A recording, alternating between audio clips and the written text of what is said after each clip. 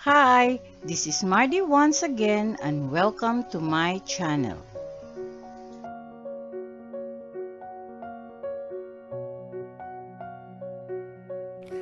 Our topic for today is all about the Laguna Copperplate Inscription. This thin copper sheet is inscribed in early Kawi form of script dated to 900 CE. Ang Laguna Copperplate Inscription ay isang opisyal na pagpapawalang-sala na nakasulat sa isang tansong plato noong Shaka taong 822 Gregorian A.D. 900. Ito ang pinakaunang kilalang dokumentong may petsang kalendaryo na natagpuan sa loob ng Philippine Islands. Ang plato ay natagpuan noong 1989 ng isang trabahador malapit sa bukana ng Ilog Lumbang sa Wawa, Lumban, Laguna sa Pilipinas. Pangunahing isinulat ang inscription sa Old Malay gamit ang early Kawi script na may ilang teknikal na salitang Sanskrit at Old Javanese o Old Tagalog honorifics. Matapos itong matagpuan, ang teksto ay unang isinali noong 1991 ni Antoon Postma, isang Dutch anthropologist at Hanunó'o script researcher. The inscription documents the existence and names of several surrounding states as of AD 900, such as the Tagalog city-state of Tondo. Some historians suggest that this implies economic, cultural, and political connections between these states and with the contemporaneous Medang Kingdom in Java. Bago ang kolonyal na panahon ng Europa, ang Timog Silangang Asya ay nasa ilalim ng Endosphere ng mas malawak na India, kung saan maraming mga Indianized na pamunuan at imperyo ang umunlad sa loob ng ilang siglo. Sa ngayon ay Thailand, Indonesia, Malaysia, Singapore, Pilipinas, Cambodia at Vietnam.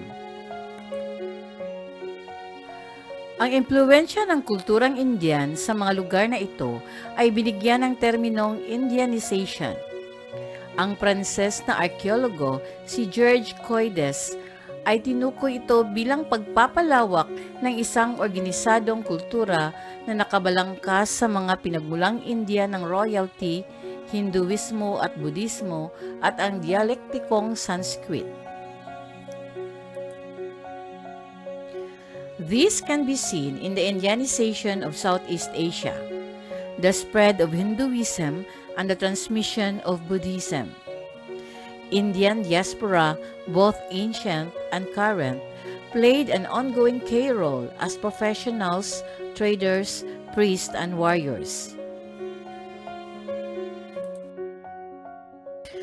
Indian honorifics also influenced the Malay, Thai, Filipino, and Indonesian honorifics.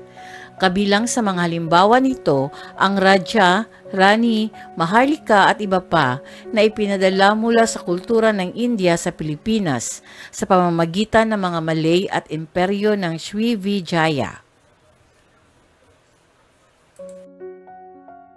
Ang pre-colonial native Filipino script na tinawag na baybayin na kilala sa Visayan bilang Badlit, bilang Koritan or Korditan sa Ilocano at bilang Kulitan sa Kapampangan ay hango mismo sa India. Ang paggamit nito ay naitala noong ika-16 na siglo ni Miguel Lopez de Legazpi. The Laguna Copperplate Inscription was found in 1989 near the mouth of Lumbang River, near Laguna de Bay, by a man named Ernesto Ledesma who was dredging sand to turn into concrete.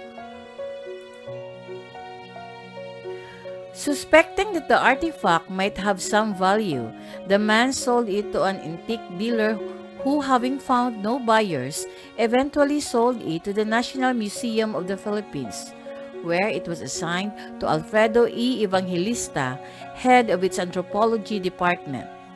The National Museum refers to the artifact as the Laguna Copperplate. A year later, Antoon Postma noted that the inscription was similar to the ancient Indonesian script of Kawe. Postma translated the script and found the document dated itself to the Shaka year 822, an old Hindu calendar date which corresponds to the year 900. It is from about the same time as the mention of the Philippines in the official Chinese Song dynasty, History of Song for the year 972. The inscription is made out of copper and measures about 20 by 30 centimeters, with the words directly embossed into the plate. It differs in manufacture from Javanese scrolls of the period, which had the words inscribed onto a heated softened metal scroll.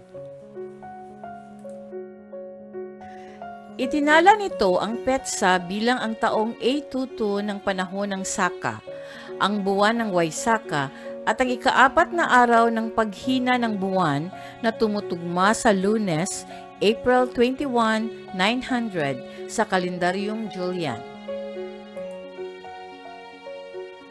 Ang teksto ay Old Malay na may maraming mga loanword mula sa Sanskrit at ilang di-Malay na elemento ng bokabularyo na ang pinagmulan ay maaaring Old Javanese. Ang mga salitang Sanskrit ay ginagamit para sa mga teknikal na termino, habang ang mga salitang Javanese ay ginagamit para sa mga anyo ng address. Ang lumang Malay na ginagamit nito ay naiiba sa mga halimbawang matatagpuan sa Java at Sumatra. Sinasabi ng dokumento na pinalaya nito ang mga may dala nito, ang mga anak ni Namwaran, mula sa isang utang na ginto na nagkakahalaga ng 1 kati at 8 suwarnas. Thank you very much for watching. And according to Ralph Waldo Emerson, culture opens the sense of beauty.